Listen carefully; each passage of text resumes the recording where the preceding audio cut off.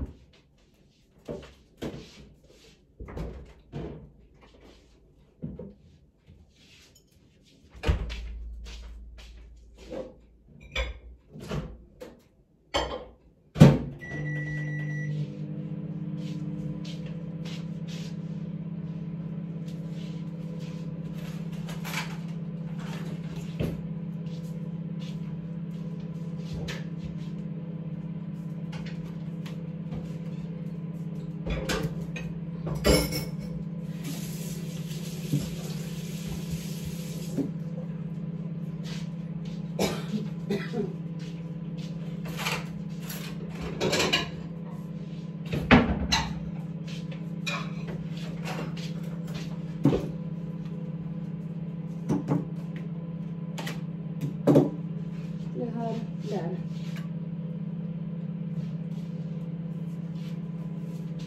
Roasted makasala.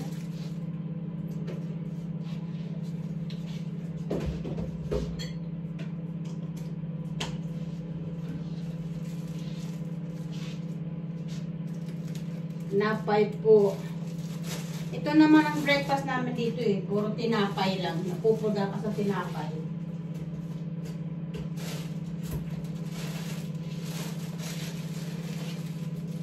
Wala man lang. Ayan.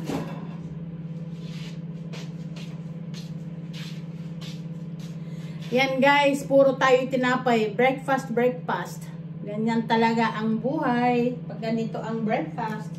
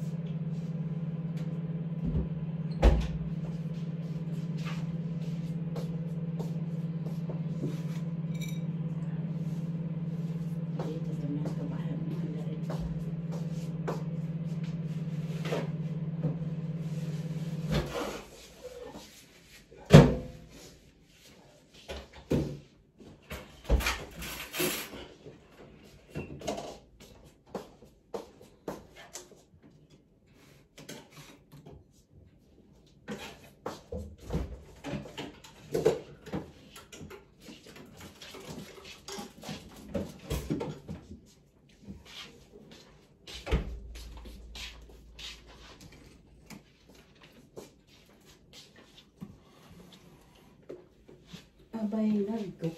Scale 3. Kada na. Ayan guys, breakfast na po tayo. Yung breakfast. Tinapay lang tayo.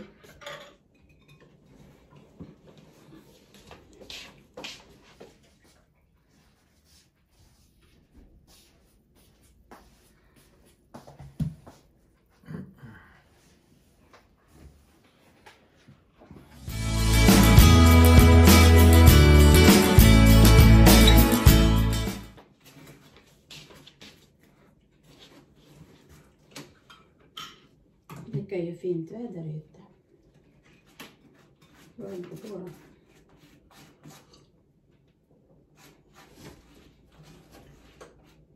Nice weather today.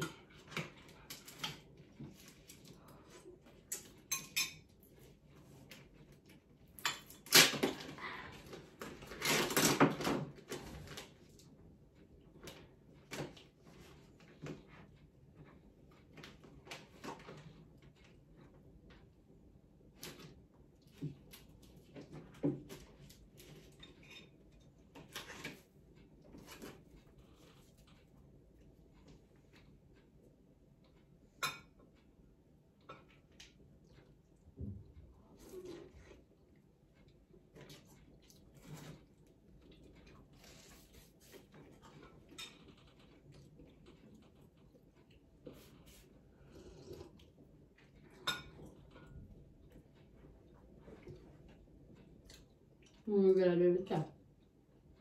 Jag vet inte.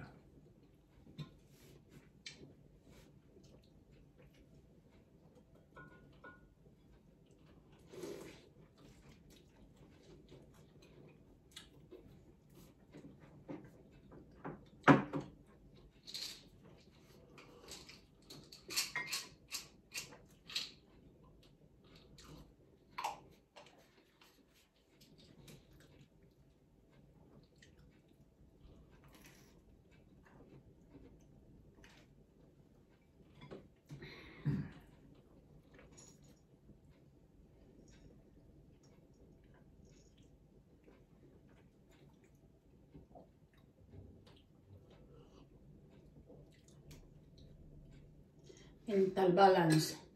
We take this one, mental balance.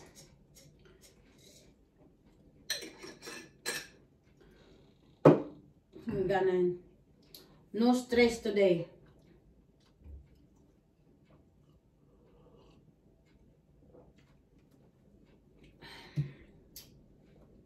Vad var det på killen som skulle ringa? Det är med chefen själv som ringer nu. Ska komma och besöka mig på tisdag. Men det är en av hans anställda som ska göra jobbet.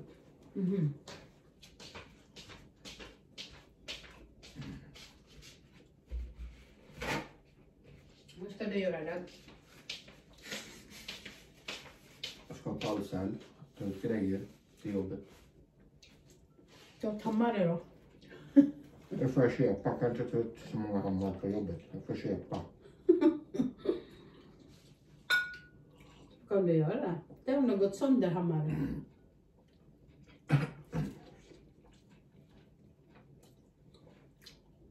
Ingen snö nu mer. Du ser, pröv på vädret.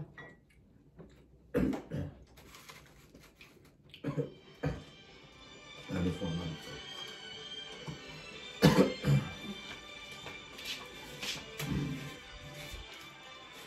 One guy kind of brokos sa Swedish. Ano? Breakfast. Tinapay lang. Wala naman ibang kakainin. Yung cheese. Hanggang. O tumatawag sa telepono niya. Ayaw niyang sagutin. Ayaw. Kolla. Vlogga på det. Look. Masarap. Masarap daw yung kanyang yung kanyang tinapay, hard bread. Tapos may Swedish na sausage. Pwedeng kainin, hindi mo na lang lulutuin. Ganyan lang talaga yung namin, buhay namin nito pag umaga. Sa araw-araw, ganyan yung routine namin. Kakain kami ng breakfast pag nandito asawa ko sa bahay, Friday. Kain ng breakfast, ayan ang breakfast namin. Wala lang mga fried egg, mga kung basta ganyan na lang yan kasi may mga tinatamad kaming magluto. Kaya yan Good morning, mahal. Good morning. Ayan lang, nagkukok pa siya Wala siyang juice. Masyado kaming poor ngayon, walang juice siya. Buti pa ako may juice. Wala pa siyang kape. Inom na siya kanina ng kape. Ayan. Ako hot choco na lang ako. Kasi kailangan ko talaga ng hot choco. Talagang buhay. Ganito talagang buhay namin sa Europe. Kaya pasensya na kayo. Wala kayong makikitang masarap na kakainin dito. Kasi ganyan talaga. Jag vet inte om det går att göra så här sen till. Men det lips pa ulit. Lagyan natin tayo dyan kasi ayusin ko lang yung camera, guys. Yan. Mag-try ulit pa tayong ano. Isang tinapay na lang kainin ko. Ito guys, ito tinapay ito. Yan lang ang buhay namin dito. Life in Europe is like this. If you go out to the other country or travel, you have very, very, very good breakfast. You see guys, ganito lang ang life namin. Simple lang. Pero busog. Ha? Simple man. Simple meal daw. Simple lang, pero busog ka naman sa tinapay. Ganito talaga, walang kanin ngayon eh. Kaya tamad akong magluto ng kanin. Mas mabilis ang tinapay. Ganito lang buhay namin sa Europe.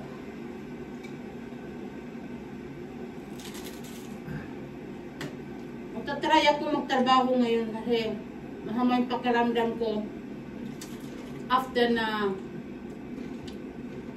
nagpaano ko. Kaya masama talaga, ilang araw na akong nilalagnat. Kaya tingnan nyo, wala akong nilulod na vlog ngayon mga guys. Kasi talagang sumama yung pakiramdam ko. Ang nilalagnat ako giniginaw. Kahit plus degrees na sa labas. Kaya ito ngayon, talagang, ewan ko pa guys. Namimiss ko mga pagkain sa Pilipinas. Yung kanin, yung tapsilog, ang lechon, lahat na yung pagkain na may miss ko yun eh. Hindi ko alam sana, kailan ko kayo makakain yung mga yun.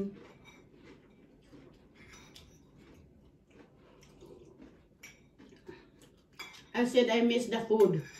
Philippine food. Bago. Bagoong. Pakpak.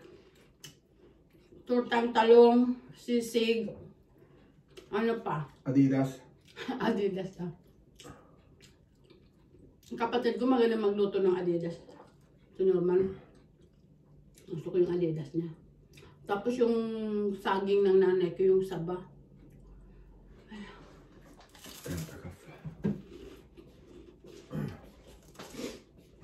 Ito naman dos ka prata sa slita bidyan. Vänta kaffe så.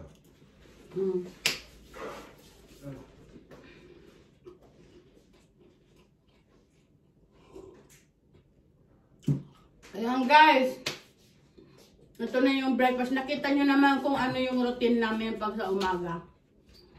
Everyday ginagawa namin to pag nandito yung asawa ko. Friday, Saturday, Sunday pag nandito siya pag wala siyang pasok. Itong ginagawa pag umaga, ito talaga yung breakfast namin. Wala talagang pinagbago. Pero Monday to Thursday pag ako lang dito sa bahay, either na free ako off ako sa work o may trabaho. Ganito pa rin. Nag-oatmeal na lang ako ng umaga pag papasok ko ng trabaho. Kaya guys, kaya maraming salamat guys sa kakapanood. Bye bye.